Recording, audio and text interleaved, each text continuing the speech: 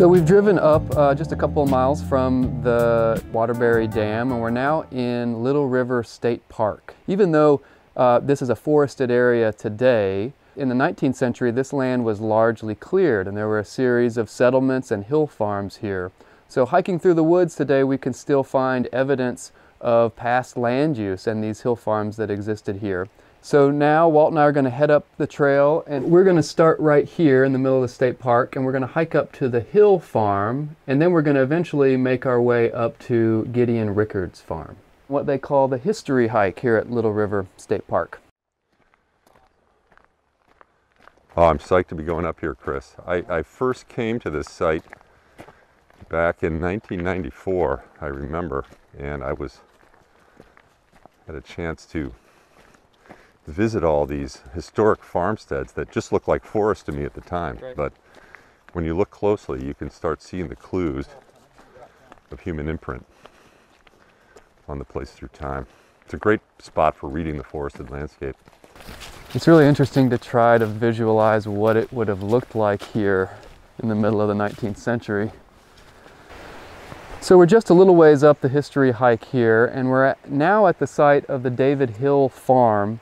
This farm was developed sometime in the middle of the 1820s, and there's really not a lot to see here, at least from the untrained eye. Right here, there's remnants of an old stone wall, and one of the cool features here is that there's also daylilies that are still here, dating all the way back, presumably, to when this was a working farmstead.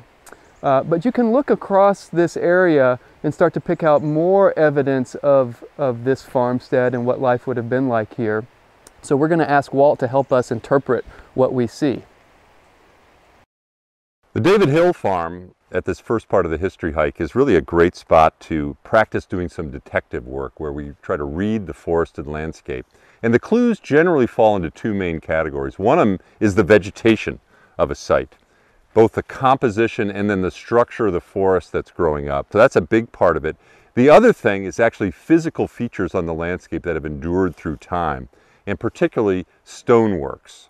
And here we are at a spot, it might just look like a hole in the ground right here, but if you look carefully at this area, the size and the shape of it, it's a rectangular hole in the ground, essentially. And if you look around the sides, below all these leaves and things that are rotting here, you can start to see that there's actually a large pile of rocks right here. Stones that are of all kind of the same size. And then if you went along the edge of this, you could see the old stoneworks, which were really the foundation of a building.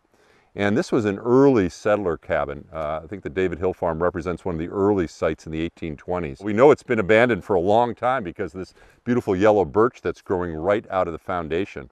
Actually, the earliest settlers, they didn't even bother to dig holes and foundations for their cabins. They just kind of built them at the surface. But when farming really started to take hold, and these were subsistence farms, people needed a place to store essentially root crops and things over the winter time. And so the foundation of the house went down 4 to 6 feet below the frost line, and it would serve as a place not only to store food items, but it also provided a foundation for the house which would sit right on top. And so it was important to be down below that frost-free zone where it was not freezing, but it was very cool.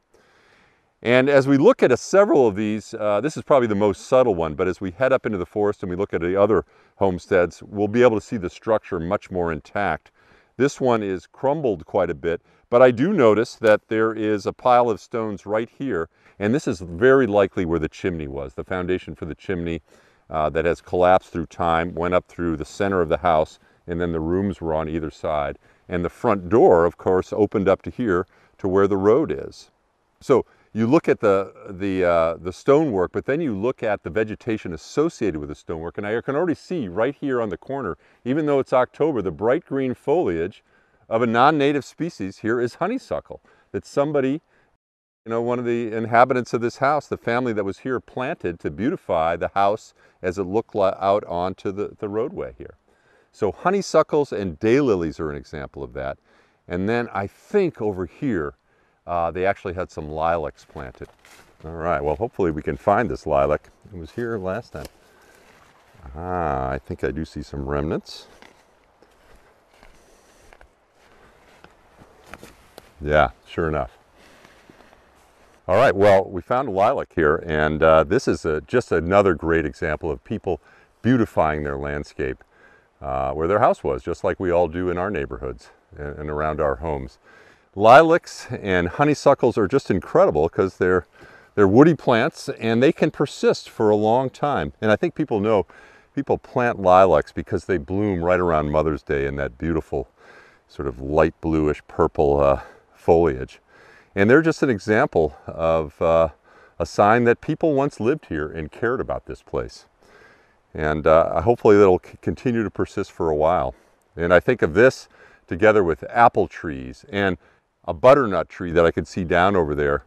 Those, of course, are used for food and cider making, but the lilac really had no other purpose other than to make it more beautiful.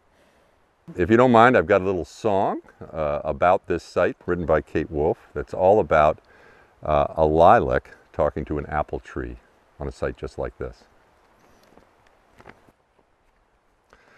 A lilac bush and an apple tree were standing in the woods, all up on a hill above the town where once a farmhouse stood. In the winter the trees are bare and no one sees the sign of a house that stood and a garden that grew, on life in another time. One spring when the buds came bursting forth and grass grew on the land, the lilac spoke to the apple tree as only an old friend can. Do you think, said the lilac, this might be the year when someone will build here once more? Here by the cellar, still open and deep, there's room for new walls and a floor. Oh no, said the apple, there are so few who come here on the mountain this way, and when they do, they don't often see why we're growing here so far away. A long time ago we were planted by hands that worked in the mines and the hills, when the country was young and the people who came built their homes in the hills. Oh, now there are cities, the roads have come, and no one lives here today. And the only sign of the farms in the hills are the things not carried away. Broken dishes, piles of boards, a tin plate, an old leather shoe, and an apple tree still bending down, and a lilac where a garden once grew.